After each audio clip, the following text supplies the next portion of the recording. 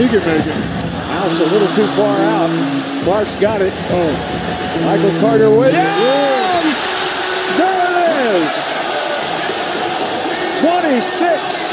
336 points. But here it is, Michael Carter Williams. A new NBA record set tonight by the Houston Rockets with 26 three-pointers.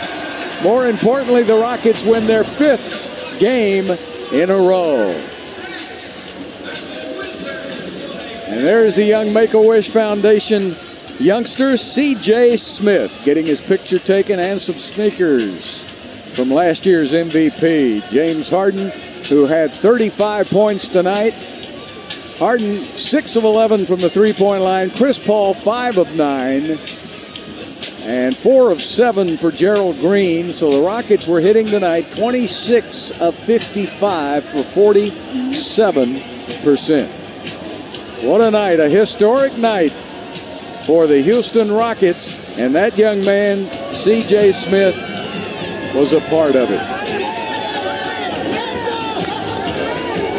Boy, is he on a roll right now. Now they go to Miami to take on a very tough Heat team, a much bigger team. And that'll be a battle tomorrow night to see if they can still get those threes to fall. Hey, what a game tonight for CP3.